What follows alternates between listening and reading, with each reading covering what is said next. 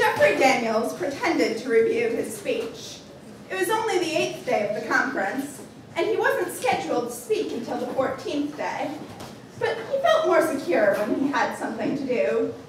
He used a heavy pen emblazoned in chip gold lettering with the words Heaven World History Conference to point to each word as he mouthed it.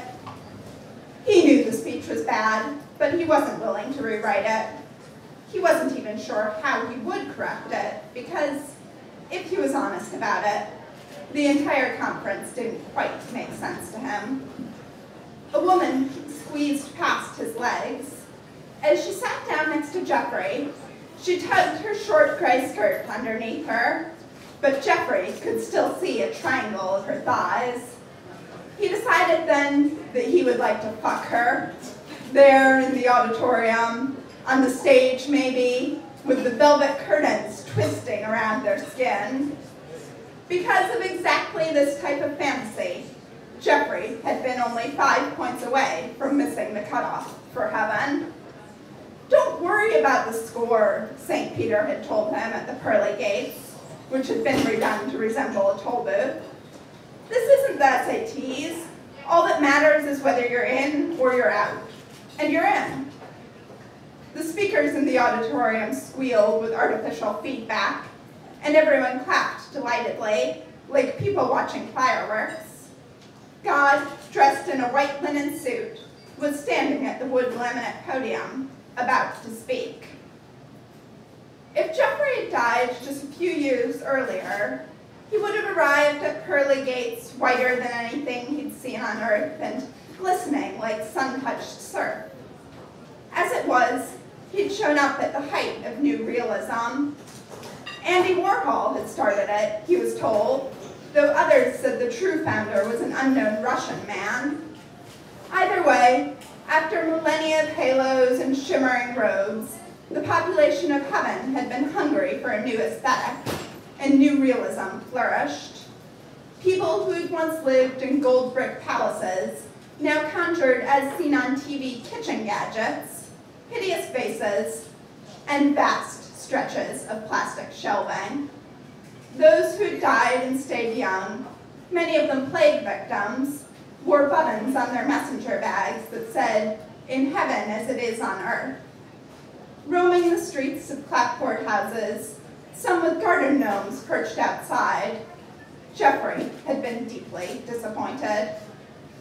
Hello, everyone, and welcome to the 8th day of the Heaven World History Conference, God said in a deep, enthralling tone that reminded Jeffrey of a famous magician he'd been taking to see as a child. The conference was supposed to be an effort at producing peace on earth, but Jeffrey suspected the real reason for it was to give God a stage. He was a born politician. Well, not actually born, Jeffrey reminded himself. The total lack of need for governance in heaven, however, meant he had few opportunities to exercise his rhetorical skills. Jeffrey had received the invitation about 3 weeks after he'd died. The idea was that each person, one from each generation, would tell his or her life story before an audience of the still living, creating an appreciation of diversity and of the disastrous effects of war. This, to Jeffrey, seemed unlikely. But with God as an organizer, it was impossible to turn down the invitation. According to rumor, God had originally wanted to bring all of the world's leaders, but after some worried remarks from a group of archangels, had settled for a collection of third-tier officials and diplomats he hoped would be important enough to carry back the message, but not important enough to be missed. These officials sat on a balcony that overhung the rear of the auditorium, watching God the way one might look at a person with an incomprehensible accent who is delivering important instructions. Jeffrey wished he could do something for them, sneak up there and comfort them somehow, but he wasn't willing to miss his chance with the woman sitting next to him. "I even have a broken spring in my chair," the woman whispered to Jeffrey with obvious pride. Jeffrey briefly reconsidered his desire to sleep with her. At first, he had just felt cheated by heaven's lack of glamour, but now new realism and its adherents infuriated him. He particularly hated the replica ceramic angel figurines that were currently the latest fad because of their ironic brilliance. His grandmother had had the real thing on her mantle.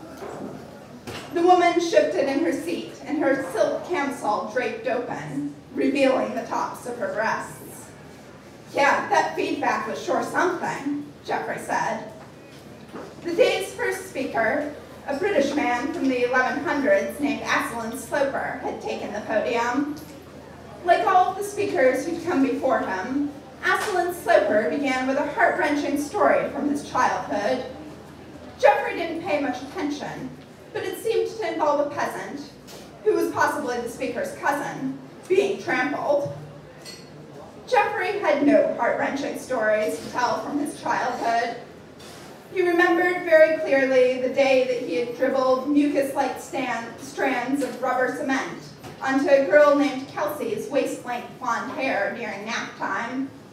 But he was fairly certain that hearing about the way the entire classroom smelled like a gas station afterwards, or how he felt when Kelsey came in the next day with a pixie cut, would not make the living return to Earth with a better idea of the pathway to world peace. In fact, he didn't think anything from his life would. Suddenly, a cool breeze broke through the stale auditorium air. Geoffrey looked to the door but didn't see anything.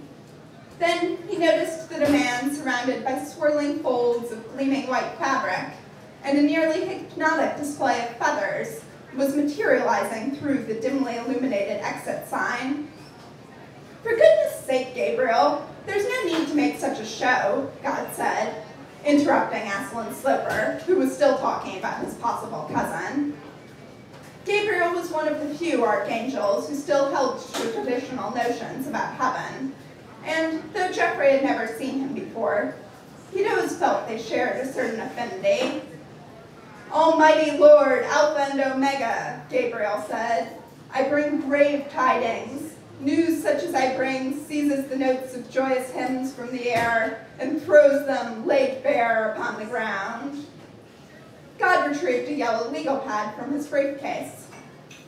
"Go on now," he prodded. Gabriel looked surprised for a moment, and Geoffrey suspected that he had forgotten to plan his address beyond the opening remarks. He was, however, saved from the need to continue by the appearance of St. Peter, who arrived with his face red and his glasses crooked, making him look to Geoffrey like an overexcited comic book aficionado. "They're here," St. Peter shouted asthmatically. "Who's here, Peter?" asked God. "Humanity. They've all arrived to be judged." God looked at St. Peter with an expression of patient incomprehension. "You did tell him, didn't you?" St. Peter asked Gabriel. Gabriel said, "I had not yet arrived at the center of the matter in my report." "Well," St. Peter looked smug, as if a deep-seated prejudice of his had just been confirmed. "Here it is, then. Some French physicists were attempting to create a black hole-like phenomenon. Unfortunately, they created an actual black hole, and, well, I guess there's no easy way to say it. The world was consumed." The officials on the balcony began to shriek. They surged against each other, slamming their bodies up against the railing. "Oh," God said. He looked out at the audience, and his face seemed suddenly childish. His large, bushy eyebrows looked as though they had been stuck on with costume adhesive. Geoffrey thought about the house where he'd grown up. He remembered the gurgling sound of the heater at night and how, when he couldn't sleep, he had pretended it was the gentle flow of a stream. The streams were gone too, he realized. He thought about his last apartment and the poster he'd had of a naked woman hiding her breasts behind an Eiffel Tower that came up to her shoulders. All of Paris lay around her feet, the Seine like a hesitantly dropped bra. Geoffrey had never been to Paris, and now he thought there was no Paris. After a long silence, God said into the microphone, "I claim full responsibility for the unfortunate destruction of the earth today." He looked up at the Heaven World History Conference banner above his head. "Obviously, world peace is no longer a concern," he said, "and so the rest of this conference will be canceled. There are refreshments in the lobby for anyone who's interested." The balcony was still in chaos, but the lower floor was quiet as women untangled purse straps from the backs of chairs and people patiently waited for the aisles to clear. Jeffrey stood up and let himself be pulled along by the shuffle of bodies. Jeffrey wished that he had been to Paris. He also wished he had been to London, which was also no longer there. Walmart was no longer there. The Chinese restaurant with the smiling pig painted on the window was no longer there. God was still on the stage talking to St. Peter. His voice was accidentally picked up by the microphone. "I just can't bring myself to do it all again," he said. "I'm not sure I even remember how to make some things." St. Peter nodded sympathetically. "Like drafts," God said. "I have no idea how to make a draft anymore." "It's okay," said St. Peter. "The world never really needed drafts in the first place." A voice cracked through the speakers. "I fell in love for the first time in the year 1154, Aslan Sloper announced, reading from his notes. Jeffrey was pushed out into the lobby. He saw the woman who had been sitting next to him reaching for a muffin. She took a bite, and a crumb got caught in her glossy red lipstick. "Don't you care?" Jeffrey asked. She looked at Jeffrey closely for a moment. "I just think it will have such interesting implications for new realism," she said, overly enthusiastic, as if she were speaking to someone very ill. "I mean, what happens when you have a form of art modeled after a world which no longer exists?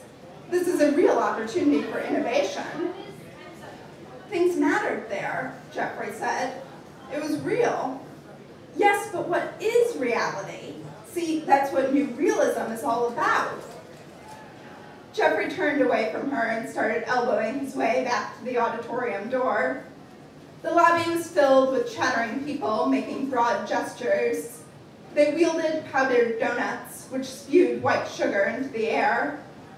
"A shame in any case," he heard someone say. The lower floor of the auditorium was empty now. God and St. Peter sat together on the stage, their legs dangling over the edge as if they were children on bar stools. St. Peter chewed thoughtfully on the cap of a ballpoint pen. Alone at the podium, Aslan Sloper finished his speech. The microphone had been turned off, but his voice still carried through the empty auditorium. "Thank you very much," he said. Jeffrey brought his hands together and applauded. It was all he could do. When he stopped clapping, Jeffrey heard God ask, "But what about naked mole rats?" Thank you.